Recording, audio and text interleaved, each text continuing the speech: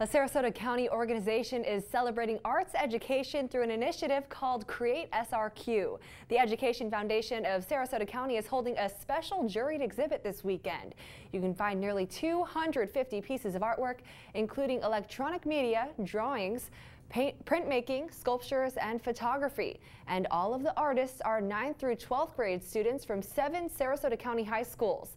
President of the Education Foundation of Sarasota County, Jennifer Vine, says it's exciting to highlight and showcase the works of our students both in this show and the upcoming traveling art show. This weekend, judges will pay close attention to technical skill, creativity, and marketability, but Vine says they won't be the only ones judging the show. But the best part is we also have a People's Choice Award, the Marie B. Ritter People's Choice Award that is determined by popular vote. So we want our public to come in, look at the art, and cast their vote.